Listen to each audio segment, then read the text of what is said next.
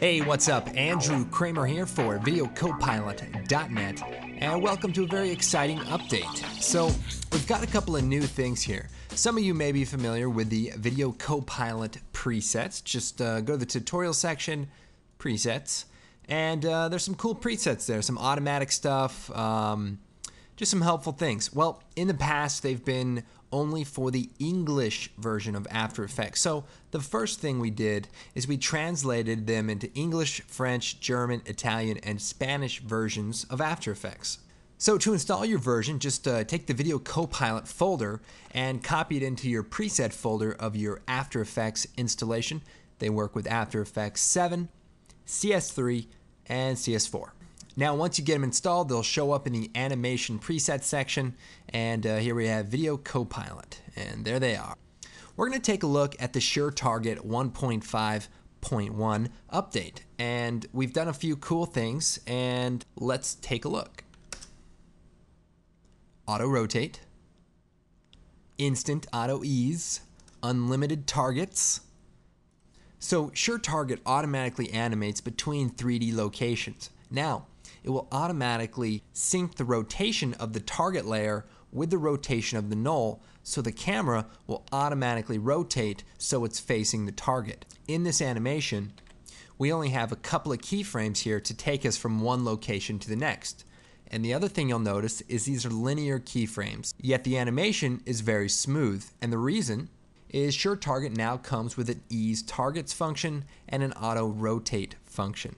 Now, another cool feature is the fact that you can add as many targets as you want by simply duplicating the last one and just adding a few more. Let's take a quick look on how this is going to actually work. So what I'll do is I'll just create a new composition, and I'm going to take the text tool and we'll type SureTarget,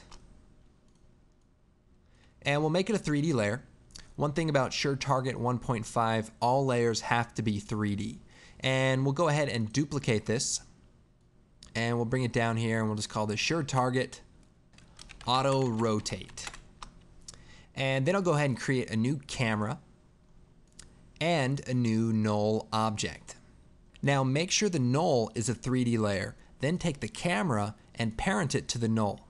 So if you're not familiar with the SureTarget preset, check out the tutorial Energetic Titles, where you get a full in-depth look at how it works and what you can do with it. Now, if we come over to our effects and presets, we can take the SureTarget 1.5, drop that on our null, and we'll go ahead and set up the first two targets, target 1 and target 2. So target 1 will be the SureTarget text layer, and target 2 will be the auto rotate layer.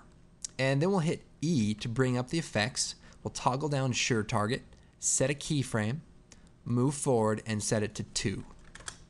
So now we're just going between these two. And now this is a linear animation. So if I were to look at this null and hit P, I could bring up the position, turn on this so that we can see it in the graph editor.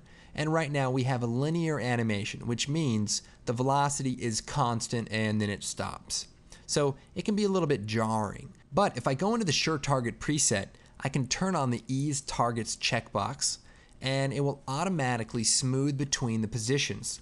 So if I select the position, bring up the animation, you can actually see it's going to be a very smooth animation. So that's a built-in feature that's going to hopefully save you a lot of time. Now, the other cool feature is the auto rotate. So what I'm going to do is just copy our background and particles from the previous comp and just paste them into this comp, and I'll put them in the background here. So we have our auto rotate layer. Now I'm going to move it down, and what I want to do is rotate it. So I'm going to hit R, which brings up the rotation. You can also just bring it down to the transform, and you have the rotation right here. Now, we're not talking about orientation. Now, the orientation is controlled by the rotation tool. So I can orient the layer the way that I want, but the values for orientation change, not rotation. What we're going to do is rotate the text layer, and then we'll go ahead and come back. So right now it's just looking at the layer and it seems to be rotated. And in the previous tutorial, you animated the null object to rotate so that it was facing the target. Well, now just go into SureTarget, turn on auto rotate, And now the animation is automatically going to rotate to that target. So we don't have to do anything. Now, the benefit here is we can still take the rotation tool and, make the text look cool and make it look the way that we want it, rotated or at an angle to the camera, but that won't affect the auto rotate feature. So remember, the rotation is tied to the auto rotate feature. So something you can't do with the orientation is add an entire revolution. So here I can just add a revolution by clicking 1, and so it's 1 revolution plus 137 degrees. So watch what that's going to do. So you get a pretty intense animation. I can probably turn on the motion blur and maybe add a wiggle to the position of the camera. So I'll alt click on the position, we'll type wiggle 0.2, 200, and now we can have a little bit more live. So I'll go ahead and play that back. So pretty cool and a pretty quick animation.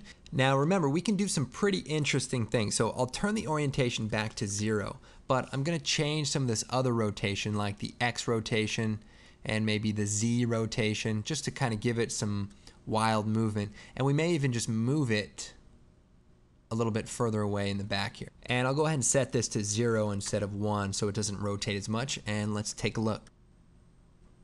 Now the other cool thing is that the 3D Falloff preset also works with SureTarget now. So check out the 3D Falloff preset, very cool. And what you can do is I've created a comp here with just a quick animation, and this is just using the SureTarget. Now we're going to go ahead and use the 3D Falloff. So up here we have the 3D Falloff 1.1, and we need to create a control layer.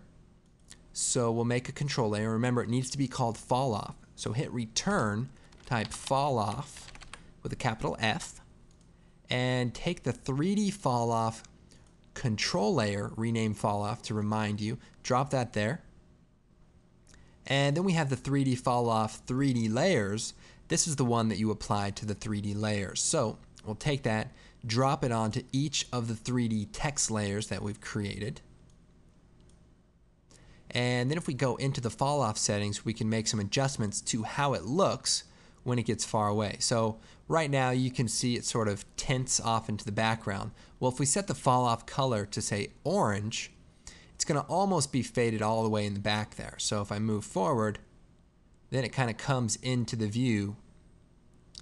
Now if I shut these both off, you can see what it looks like without the Falloff. We turn it on, and it fades it out. And that way you can create some really cool dynamic animations without having to animate things in and out at every turn. Now a couple of other notes. I'll go ahead and make a new composition. And what I'm going to do is take this picture of the SureTarget logo. Now let's take a look at the Easy Reflections preset. So here we have the Easy Reflect. We drop that on an image, and it automatically creates sort of a reflection. So I'll create just a gray solid background and put that at the bottom here. So here you can see what that reflection does. We can bring it down, bring it in, whatever's needed. Now I just want to point out that the Easy Reflect preset only works with images and comps and not with the standard text layers. So in order to get it to work with text, you need to bring it to the bottom of the comp there and pre-compose it into a new comp, and then you can put the Easy Reflect preset and just turn the amount down, or up in that case, to get that to work. Also for the Star Wars fans, you make a new solid, and we can take the lightsaber preset and just move that onto a solid, and it should work just as described in the tutorial. Now it may say missing at the top, but that's okay. Everything should work just as you would expect it, keyframing and having a good old time. And the other great thing is we've compiled all the presets into one nice downloadable package. So download the project file for this tutorial, and all of the presets are there and ready to go. And of course, be sure to check out the blog and the forum if you want to discuss some of the presets.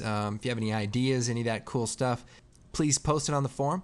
And of course, be sure to check out our great DVDs. I'm sure they'd be a great asset to some of these different animation techniques. And I'm sure you guys will have a lot of fun.